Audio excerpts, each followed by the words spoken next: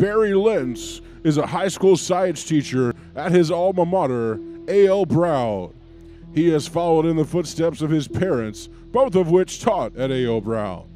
Barry has also been umpiring with Kannapolis Dixie Youth for 28 years and is now in charge of all the Dixie Youth umpires.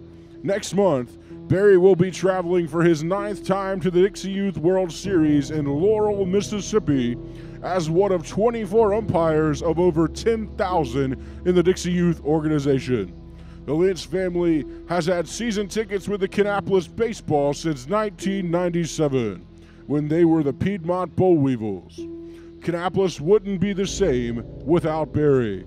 Let's give a round of applause for Barry Lentz, the Kannapolis Cannonballers' hometown hero, presented by the Law Office of Amanda M. Reed.